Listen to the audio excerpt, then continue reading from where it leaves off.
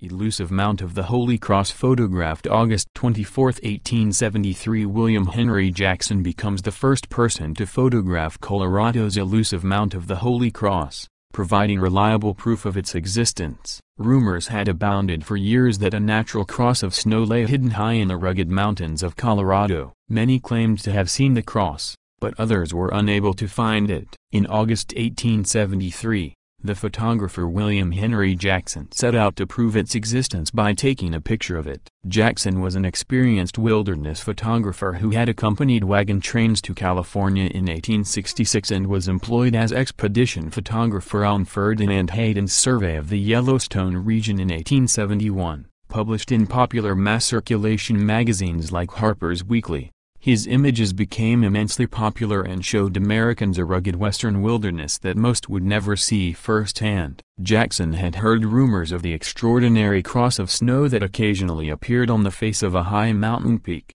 Jackson led a small party to the supposed site in north-central Colorado in the summer of 1873. Jackson found the cross, though there was nothing miraculous about its cause. After thousands of years of erosion, two deep ravines had formed in the steep rocky face of a mountain peak. Intersecting at a 90-degree angle, the ravines sheltered the winter snow from the sun well after the rest of the mountain snow had melted away. For a brief time, a nearly perfect cross of snow appeared on the rock face, though it often melted away later in the summer. In the pre-dawn hours of this day in 1873, Jackson prepared the heavy camera equipment he had carried up the mountain opposite the cross. He took his photos of the cross just as the first rays of the sun angled low across the crevassed face, emphasizing the lines of the cross. The best of the resulting photos became one of Jackson's most popular and famous images, and it ended any further doubts about the existence of the Mount of the Holy Cross.